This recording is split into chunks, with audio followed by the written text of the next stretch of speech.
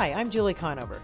My sense of adventure has always driven me to explore what's around the bend and beyond the horizon.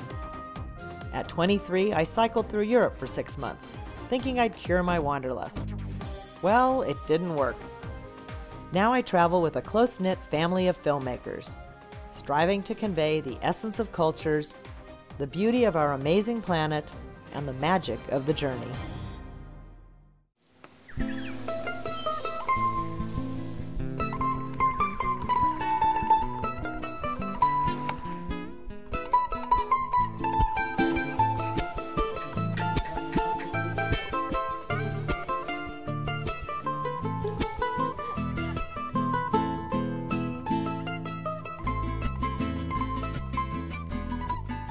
We've journeyed to a place where glaciers loom over crystal clear lakes and cows graze beneath snow-covered peaks, where the main highway is truly the road less traveled, where rivers run wild with salmon and trout, and fishermen come in search of their nirvana.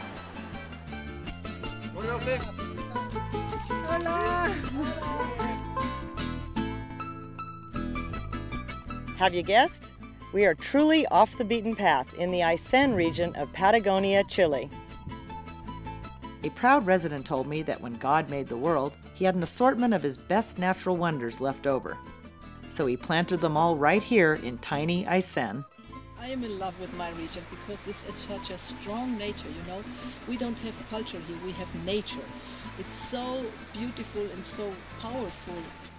You've got ice on the top and the mountains, the lakes down below. You've got this beautiful forest, and then right behind us is the river. And they're the main ingredients of the Aysén region.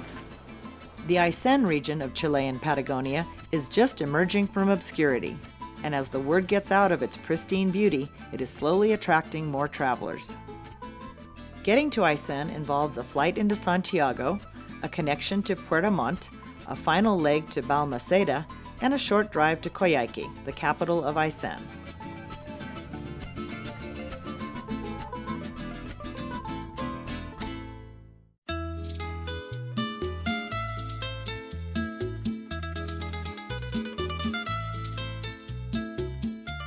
Kayaking is a young city set amongst rolling hills and mountain peaks.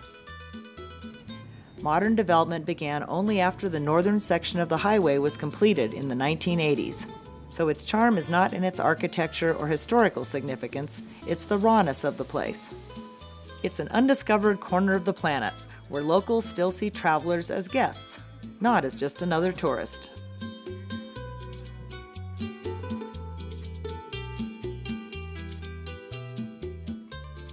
Well, the local brewery sounded like a good place to start shedding our jet lag. Not exactly what I expected a brewery to look like. Conservation-minded locals arrive with their own containers to be filled. This is a true cottage industry, and I'll bet the daughters of this family-run business are very popular at school.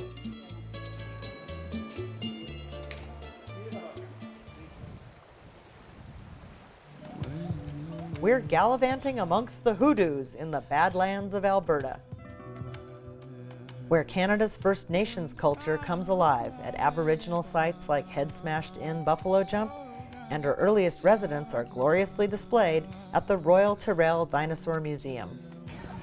Triceratops. Yeah. The First Nations people called this the place where the lake talks too much. We'll delve into Alberta's vibrant foodie scene in Calgary, where Tara is not on the menu, but her cousins may be. Come here, Tara. Hi there. What nice brown eyes you have. And what pretty ears you have. And you just burped. I heard that. It was a buffalo burp. So lots of hikers here, it looks Oh, like. yes. We are in the hiking capital of the Canadian Rockies.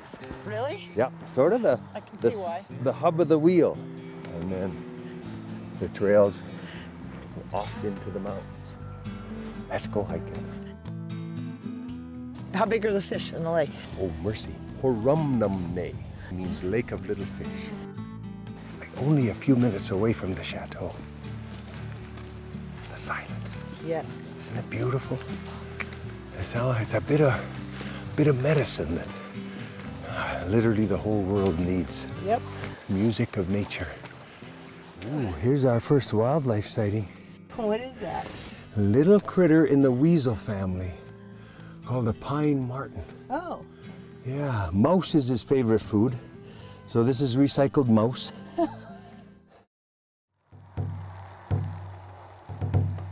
Our visit coincided with the fall rut, when bull elk spar and bugle to establish their dominance and attract females to their harem. That female there's got a radio collar on. The collars, I believe, are designed to drop off after about a year, and they can gather information via the collar.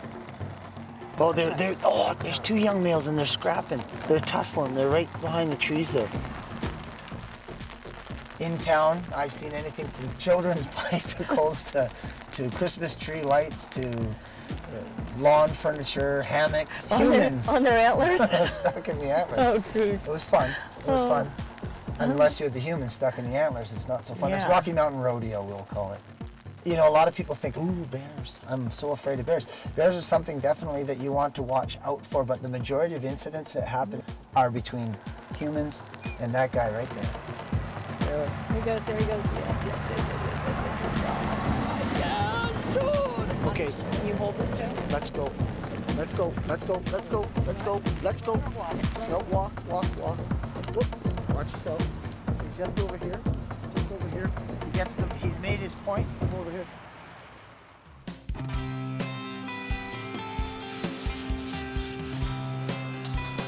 The next morning, we woke to clear blue skies, ready to follow the famously scenic Icefields Parkway south. It's highly touted as one of the most scenic drives on the planet. It's about 130 miles of absolute beauty. It was built between 1931 and 1940. It took an awful long time, but when it finally opened up, it allowed a greater amount of people access to something that only the most adventurous of people could ever have, right? And you're going to be walled in by mountains and glaciers. You're going to have yourself a hell of a day. In Macau, we use more this one, small one. Ah, yes. Because Very it's spicy. very spicy. Yeah? See, this is the influence of also of the Portuguese colonies before, like Timor in Indonesia, like Malacca before Portuguese colony, you know. Also in Goa. And that's where you get the curries. Yeah, it's one of the things that you have here in Macau very fluently. It's curry, you know. So here we have Joao's favorite, the Codfish cakes. Codfish cakes. Codfish cakes, it's made, we cook codfish, you cook potatoes, onions and garlic. So now we might have to order another order because Joao only got one. Okay, sure. I need more. This is bacalhau lagareiro, roasted codfish with hot olive oil and garlic. We say that we can make 365 ways to make this of codfish. African chicken, it's a dish. It's marinated first with olive oil, garlic, onions, coconut milk, and a little bit ginger. Where is the name derived from, African chicken? Because in Portuguese colonies, you have many Portuguese people come from Africa to Macau. They bring some dishes. One of them was African chicken. Here's to great food and great wine in Macau. So was it. Thank you very much. Is there underneath us right now?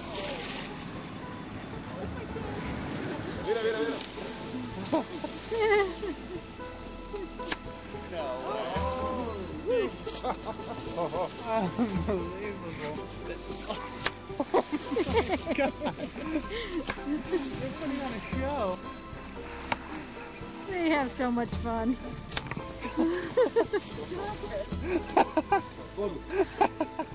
Join the Passport to Adventure crew next time as we explore the southern part of Aysén, Patagonia. There is much more to see. Not often you can tuck an elk under your arm. I never thought I'd be petting a buffalo. No, well, there you go. New experience. Hello. Just slobbered me.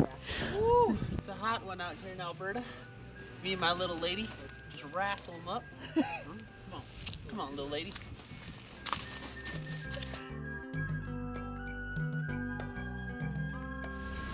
Elk snot.